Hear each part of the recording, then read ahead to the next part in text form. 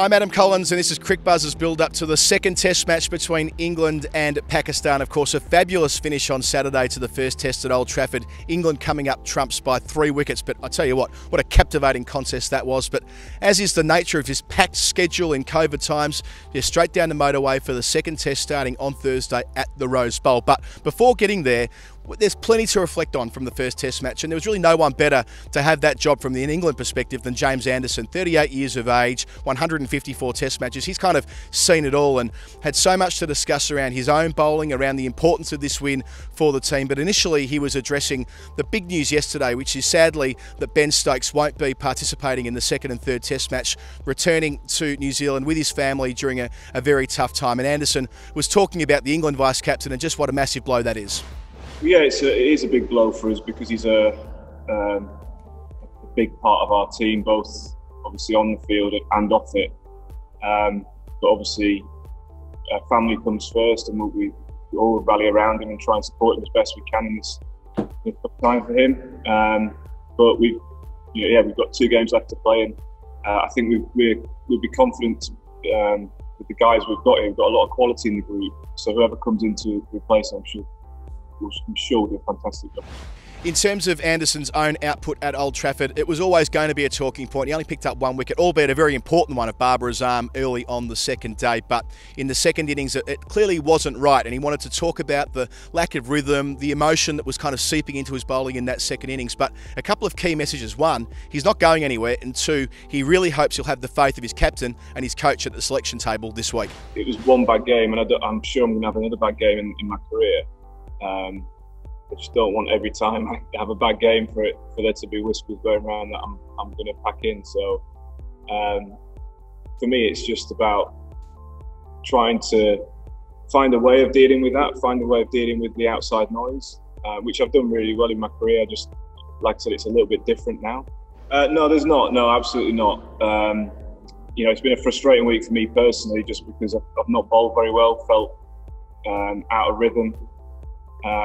And probably for the first time in sort of 10 years, probably, I got a little bit emotional on the field, started getting frustrated, let that get to me a little bit, and probably reminded me of when I first started playing, when you get frustrated and a little bit angry, you try and start bowling quicker and quicker, and that obviously doesn't help on the field. So for me, it's a case of trying to once we get down to Southampton, work really hard the next couple of days, try and figure out what, if there's any technical issues I can sort out, and just, try and work hard and hope that I get the nod for the next game, and I can try and show people that I've still got what it takes to play Test cricket.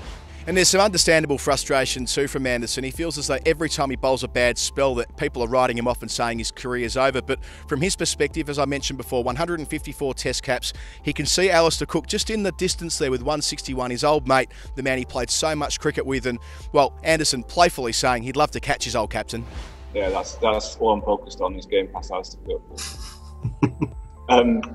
No, I mean, I still can't quite believe when you the number that's next to my name when the teams go up on the TV. 154 does sound quite a lot of games, but I feel like I've still got quite a few more left in me, and I think that's got to be the focus for me, is just trying to, as I said, focus on the next game, try and stay fit. As has been said today, my last probably 18 months has been frustrating injury-wise. So I just want to stay fit, keep enjoying. I think getting back to enjoying my cricket, which I didn't enjoy bowling this week, but I want to remember why I play the game. I enjoy doing what I do. Play as long as I can. If I get past Cookie, that'll probably be the only one thing that I've got up on him. So I'll take it. It was clear also just how proud Anderson was of Jos Buttler. So much scrutiny on his wicket keeping through Pakistan's first innings in particular, where it wasn't going well at all. But it was Buttler there at the end, along with Chris Wokes, who did the hard work as senior players and got England over the line in that chase of 277.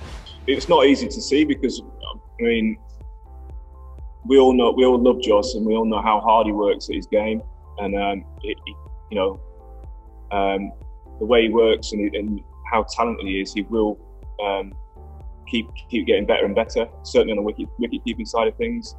And for me, I don't think there's anyone better in our team to be able to chase down a target. We've seen how amazingly calm he is under pressure in white ball cricket when he's chasing down a score. And he showed that in abundance yesterday. The way he batted with Chris Wokes was just, yeah, absolutely phenomenal. And hopefully that'll do his confidence wonders, really, because we as I said, we love him in this team. He's brilliant for our team and the environment, and he's a huge talent as well. I think we want a Joss Butler in our team performing at his best. And in terms of England's win on the weekend, looking at it in a broader context, from Anderson's perspective, there's been a lot of frustration around the consistency of this England Test team over a pretty long period of time, but he thinks this will be such an important moment in terms of building confidence and finally finding some of that consistency. Yeah, it's huge, absolutely huge. Obviously, the first 2 innings of the game didn't really go as planned, but to show the character we did, firstly to get ourselves back in the game with the ball, and then with the bat, I thought we went about it brilliantly. And obviously, we've been sort of up and down as a Test side for the last couple of years, and we're trying to find some consistency and trying to progress as a team. And I think this will do a huge amount for the confidence of the team and both the team and the individuals in it who perform this week. So the second of 3 Test matches starts on Thursday at Southampton. Of course, follow it all on CricBuzz Chatter. I'll be talking to Michael Vaughan every night at Stumps, and as well as tomorrow with our preview of the Test. Stick with us on CricBuzz all the way through this series between England and Pakistan.